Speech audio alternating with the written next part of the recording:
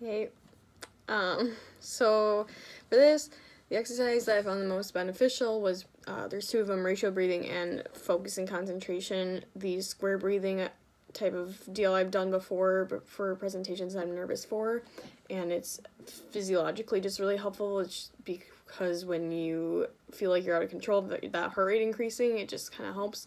And then focus and concentration just to like set a certain tone and get myself into a certain mood for focusing. That helps. And these target the physical component.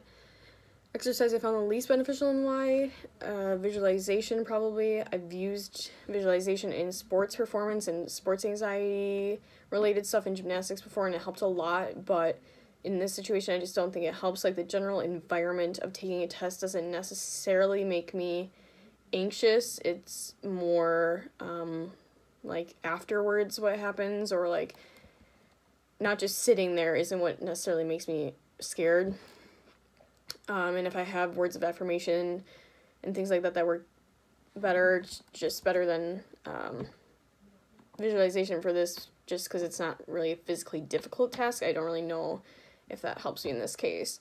And then also in terms of like the muscle relaxation, I just feel like that almost makes me more stressed because it's taking up my time, and it's really hard for me to get into that state of like actually not thinking about anything else.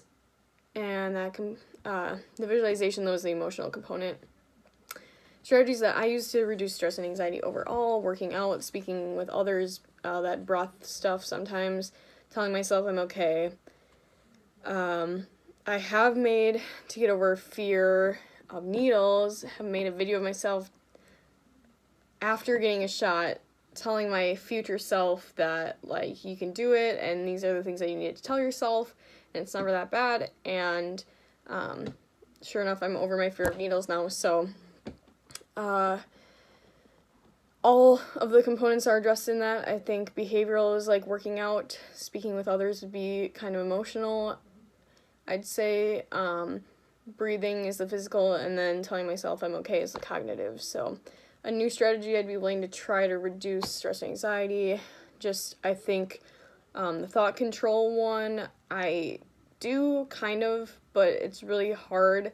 I catastrophize a lot, and sometimes I'm just on a spiral in the wrong direction. It's really hard to bring myself back and like get those thoughts under control. So it's something that I'd be willing to be like more cognizant of, because it usually turns out that whatever I'm catastrophizing is not the case. And I think all my classmates have seen that. So